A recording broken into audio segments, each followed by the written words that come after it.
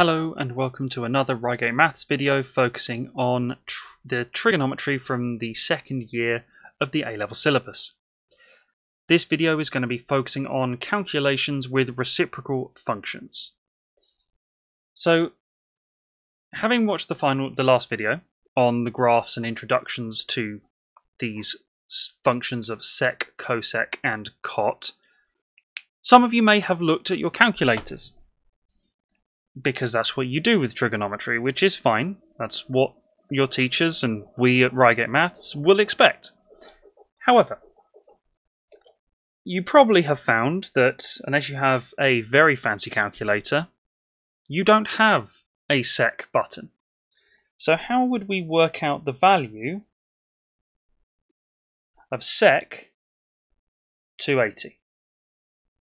Well, very simply. We know that this is the same as 1 over cos of 280, which you then just stick in your calculator. So we're clearly working in degrees. If you're picky, there you go. Let's put the degree sign on. So instead of typing in sec 280, we know that sec is 1 over cos, so we just do 1 over cos of 280, and it gives us the answer, which we'll give to 3 significant figures. So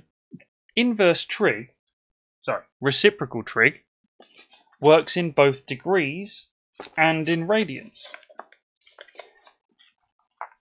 but it very much takes a while to get used to doing this thing. This is going to become very important when we start solving equations using these things. But let's have a look at another. So we want to work out cot of 115 degrees. Well, cot is 1 over tan. So in our calculator, we type in 1 over, I fancied using the divide sign this time instead, tan 115, and we get our answer there. Again, giving our answer to 3 significant figures. Ideas with exact values also work. So if we want to calculate the exact value of sec of 210, well, we know that's the same as 1 over cos 210. Now, obviously, we could put this straight in our calculator, but that's kind of not the point of this example that we're going through here.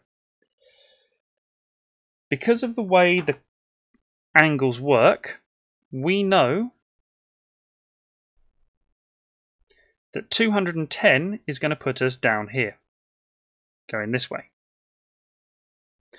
This angle is 30. So the size of cos of 210 is going to be the same as the size of cos 30. Because it's in the t quadrant, it's going to be minus. So we know that cos 30 is root 3 over 2.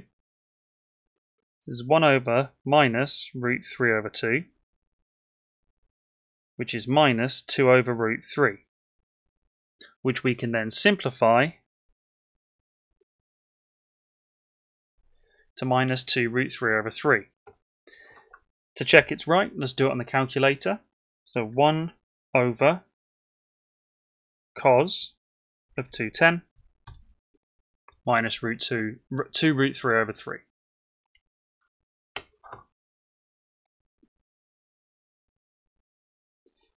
As I said, these work in degrees and in radians. So let's do it with cosec 3 pi over 4. Again, we know that's 1 over sine 3 pi by 4. Going back to our diagram, 3 pi over 4 is between pi over 2 and pi, so it puts us somewhere in here, with this acute angle being pi over 4. So this is the same. It's 1 over sine pi over 4. Positive because it's in the S quadrant. Sine pi over 4, hopefully you all know, is 1 over root 2. Or root 2 over 2. But writing it as 1 over root 2 helps in this instance, because this just comes out as root 2. And again, you can check it on your calculators. So now we're going to have a look at solving equations using these reciprocal trig functions. The main thing to remember is it's basically the same as what you've been doing since GCSE with trig functions, just an extra step first. So we want to solve this equation, cosec theta equals root 2. Now, cosec is the same as 1 over sine.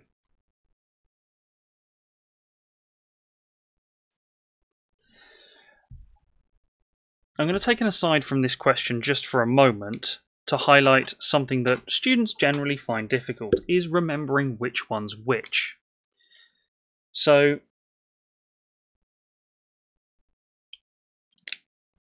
you can just learn them, of course. But there is a little trick, is if you look at the third letter in each, that tells you which one you want to use.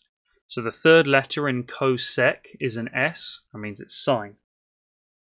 The third letter in sec is a C, which means it's cos, 1 over cos. And the third letter in cot is T, so it's 1 over tan. Students generally don't have a problem remembering this one because it's got a T in it. It's these two that students get mixed up, so be very, very careful. So let's get back to this question in hand. We know that 1 over sine theta is root 2, which stands to reason then that sine theta is 1 over root 2. Now with this question, you can either know the answers because this is an exact trig ratio, or just use your calculator, finding principal value, secondary value. So we know that sine 45 is 1 over root 2, and then our secondary value is 180 minus 45. That gives us two solutions here. This is the next example we're going to look at. I'd like you to have a go at it first, so pause the video and have a go yourself, being careful this is 2 theta. So you should have realised that because it's 2 theta, we need to think about finding all solutions to 2 theta between 0 and 720. So that means there are going to be more solutions. Other than that, it works exactly the same as the last example, or in a similar way, with a different function. So we know that 1 over tan 2 theta is root 3. Writing this is a really important step. Quite often, this will be allocated a mark in the exam for clearly showing the examiner you know this link. So make sure you write it down.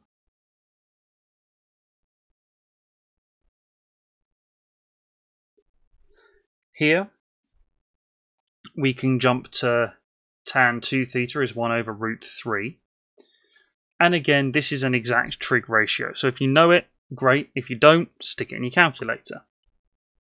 So we can do inverse tan, making sure we're in degrees, because our original question was 0 to 360.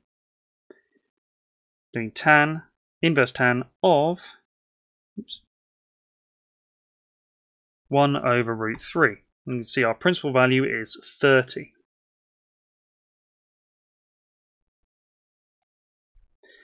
To work out secondary value of tan, we add 180. And remember, we now need to find all answers between 0 and 720. So we need to keep going. Remember, tan is unique in that we can just keep adding 180 to find subsequent values. So our next one is 390. And the fourth is 570. We can see if we go any further, we get 750, which is outside of this interval here, so we don't want to include it. All that we now need to do is divide all the answers by 2 to get our 4 solutions.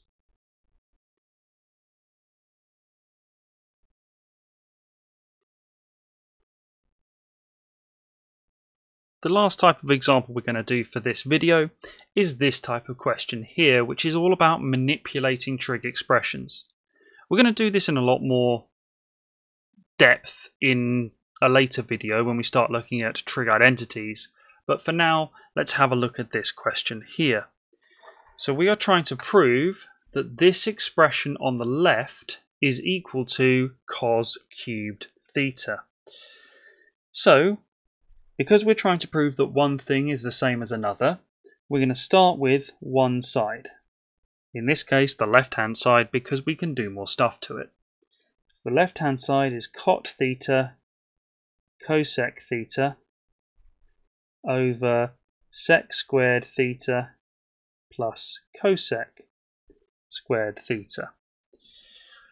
Now, when you get more familiar with the trig identity side of things, you can do this in fewer steps. But for now, what we're going to do is we're just going to have a look at this in a little more depth than perhaps you would necessarily need.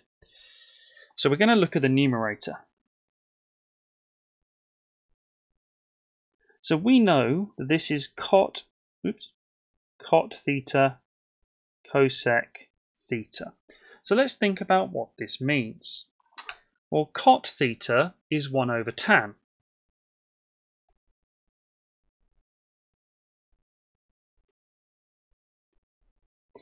We know from our trig identities that tan is tan is sine over cos. 1 over a fraction, we flip the bottom fraction. So which gives us this relationship. Cot theta is cos theta over sine theta. This is one of the trig identities we'll use in a lot more detail in a later video. So that gives us a little bit of wiggle with this expression here. Because cot we can write as cos over sine. And we know cosec theta is 1 over sine. So we can tidy this numerator up as cos theta over sine squared theta. Now let's look at the denominator.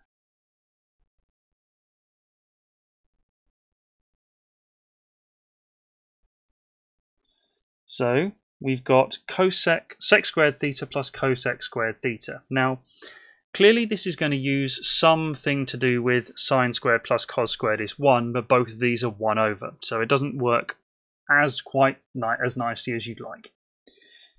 So let's have a play around with this. We know sec is 1 over cos, so sec squared is 1 over cos squared. Likewise, cosec squared is 1 over sine squared. Now, we can look at this and go, this is probably something to do with cos squared plus sine squared is 1. So let's try and replicate that somewhere. And we can see that if we do some cross multiplying, we get sine squared theta plus cos squared theta over cos squared theta sine squared theta, which is conveniently 1 over cos squared theta sine squared theta. Now,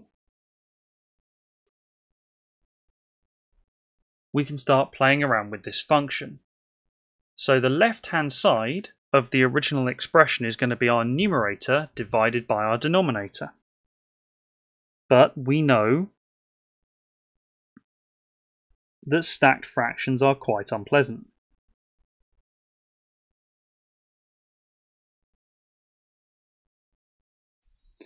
So we change the division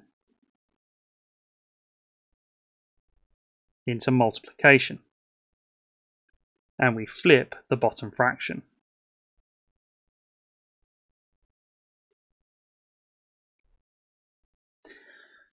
We can now see that the sine squared thetas are going to cancel out. We've got cos theta times cos squared theta.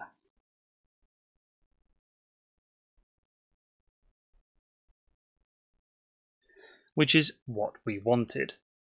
This is a very long-winded way of doing this question.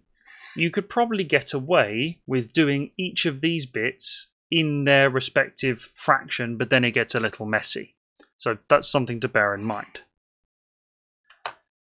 Very quick part B with this.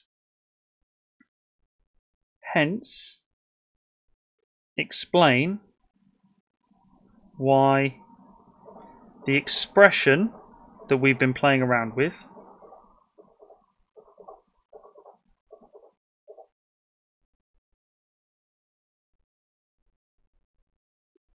cannot equal 8.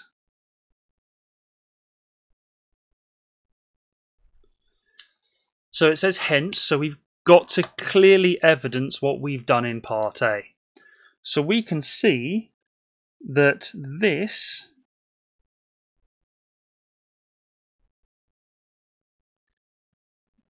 over sec squared plus cosec squared equals 8 tells us that cos cubed theta equals 8.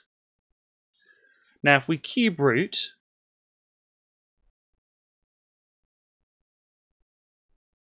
we get cos theta equal 2, and that should really explain it to you, because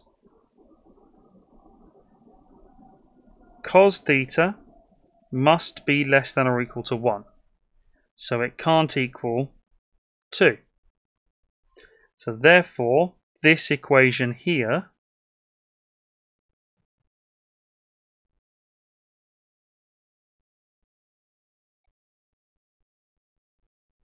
cannot equal 8.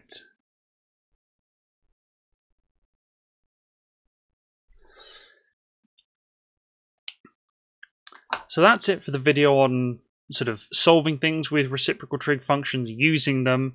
The next video is going to look in more detail at the trig identity side of things, so come back for that. And thank you for watching.